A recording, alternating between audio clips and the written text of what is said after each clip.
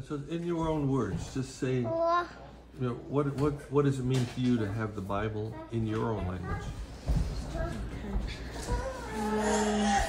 It gives, if you're looking for comfort and familiarity and like something that's like balances us, like I think it helps because sometimes we need to hear the stories and in our language, because our grandfathers spoke in the language and they shared stories and legends, and the Bible is familiar because of the morals and values that connect with God and the Creator, and that connects all of us, especially in times of like hardship and even in celebration. It helps us describe the feeling, or sometimes a good like story from the Bible helps us describe how we're feeling in the moment when it's maybe grief, or just reminders that we're here for a short amount of time, but that we're very loved and that we're valued and there's somebody watching out for us, no matter how much that we could like Mechidona that we could go to, that there's somebody that sacrificed, because sacrifice is the biggest thing that helps us, like shows us how important we are to somebody out there, which is Creator and God, and it really it reminds us how much like your mother or your father loves you, like they gave life and the meaning of life, and how much we were wanted and how much we are valued. And it reminds us in times of crisis too that there's a reason we're here. And so it really, I think it helps for like a speaker, native speaker, to connect in another level. Even if you know English. Yeah, it's like there's some words when we prayed just now, like it really spoke to me in here when it's said in Naskapi.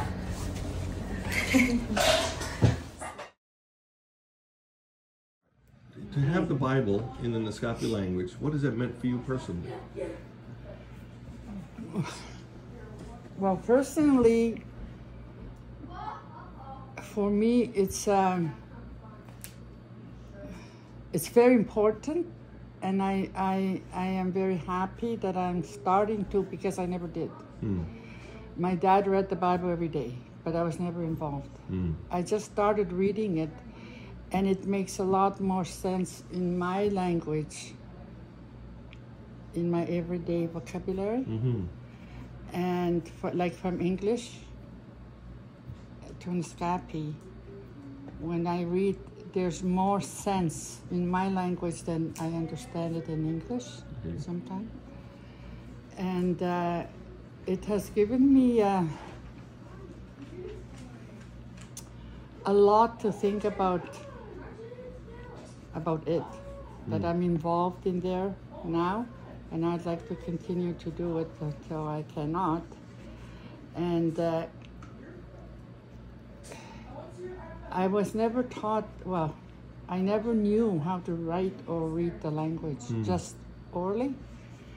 And now I haven't attempted yet to write it. Just reading it was hard. But like yesterday, you did. Like I have after. You did fine. Yeah. But like I said, I didn't read it during the time because I was on the move all the time. But it also brings great pleasure for the elders that are remaining to see it. because that was their vision back in the time Right. when I spoke with Joe and Philip, the late elders, that it was important for us, the young people then, to learn their language. So Naskapi You has- just don't speak your language, you have to read and write it, just like we were taught in English, Yes. a second language. And Naskapi has now the New Testament, Genesis, Exodus, and the Psalms, but there's still a lot. Oh, of course, work to do. There's a lot of work to do, and what's the word to use? Inspire Yeah, was Kyle. was Kyle being able to read That as a door child? there was that welcome poster Right. of Jesus, and like he was what 5, 6 years old, and I said, "I'm running out of water. You're going to take a bath," because I was taking care of him, and I was in a washroom, and I heard him talk. So I came out. I said, "What are you doing? Who are you talking to?" He said, "I was reading that." I said, "What? That?" I said, "In English?" He said, "No, in Naskapi." Oh, God. I had tears in my eyes. I said, "Can you read?" He said, "Yeah, they teach us in school." And he was what, grade 1? Yeah. I mean, kindergarten, maybe grade 1, in one of those. And that's where the inspiration came. I really have to.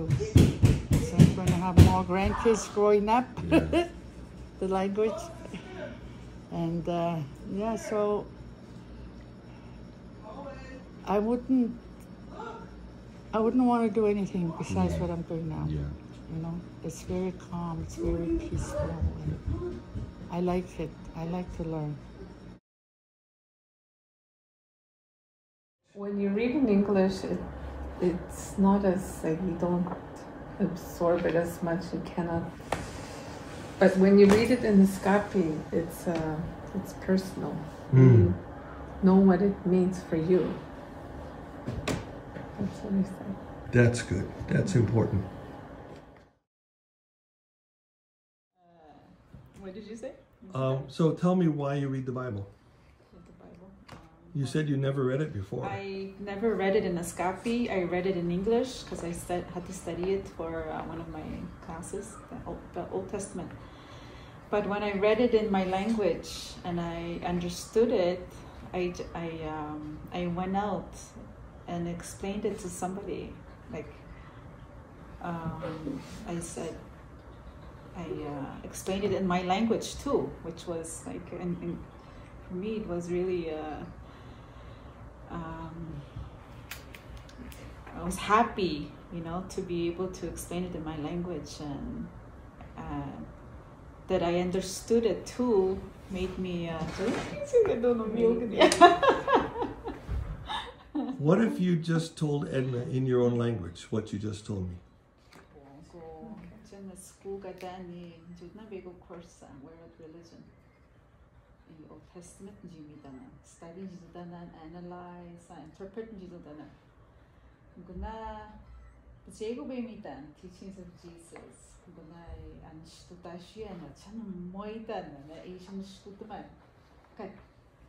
No, we can get the question. She story of Jesus created Martin down that one. Get we the more says and made an explain it with man and a union. We tell you that to done. So it's interesting data and studashia. I mean, that picture and studashia. English machine Nee, but I used that. I used that and studashia.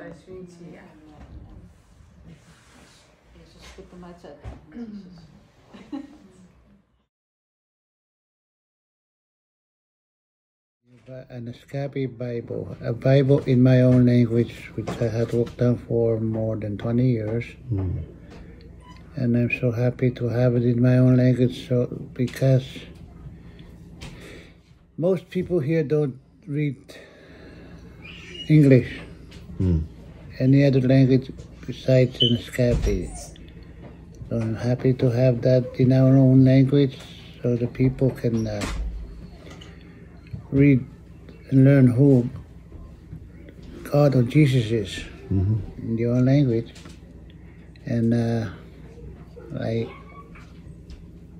and also to preserve our language, not to lose our language, and also that more kids can read the Naskapi language, read the Bible, and learn what the Bible says, study the Bible in their own language. And I am very proud to have done that work, given to me by God. I should say, given to me by God. And I'm still not done yet. I will continue as long as I can, all my life. Can you imagine what it would be like to not have the Bible in your own language? Oh, yeah, can't imagine. If we didn't have the Bible in our own language, the elders wouldn't know who God was if nobody told them about God. They wouldn't know who Jesus is. They wouldn't know anything about the Bible. There was no Bible in our language. And I'm so happy that God sent Bill here to start this project, and thankful also to Reverend, forgot his name there, Phillips, Reverend Phillips, yep, who also helped with this, and most of the elders that helped with to translate the Bible into my language. Most elders who helped me have passed on, have gone home to our Lord, gone home to our heavenly home. There were many who helped me doing this job to make the Bible accurate, natural, and understandable, using the words that sometimes I have the difficulty with ask the elders, how would I say? How would I say this? How would I write it down? So they help me. And there's still some more. I wish there's some more who would join in to do the work, so the whole Bible would be done